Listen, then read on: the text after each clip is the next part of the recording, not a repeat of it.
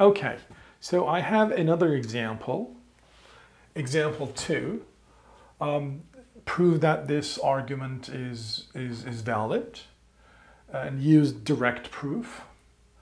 So it says P implies Q and R implies S, premise number 1. Premise number 2, not Q and not S.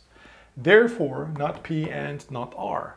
Okay, so I already wrote down, sort of summarized all the rules that we learned. So I'm going to use those to prove this.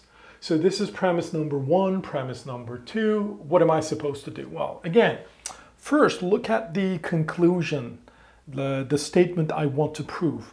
It's going to give you the direction. So because this is a something and something type of a conjunction, I need to prove that these two statements are separately true. So I need to prove that not P is true, not R is also true. Okay, well, so I have two premises and they both have AND. So I can just use the simplification rule. So I don't know which one I'm going to use, but let's just write down the conclusions by using the simplification.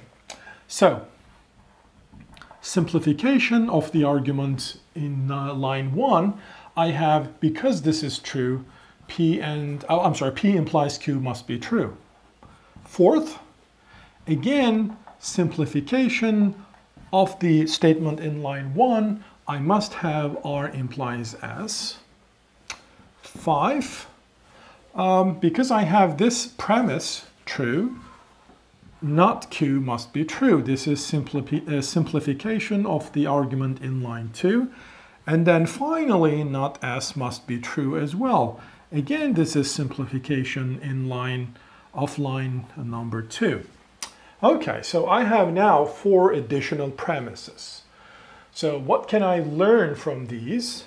So look at the 5th one and the 3rd one, right? They both have Q. So P implies Q, not Q. So that's not very much exactly the modus tollens. I can use it. So thanks to modus tollens of argument 3 and 5, I can basically say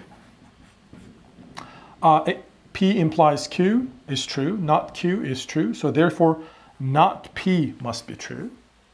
So I basically proved the first part of the conclusion.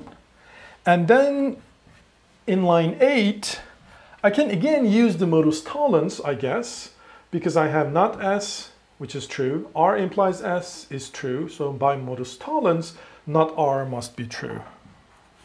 Again, modus tollens of the arguments in line 4 and 6.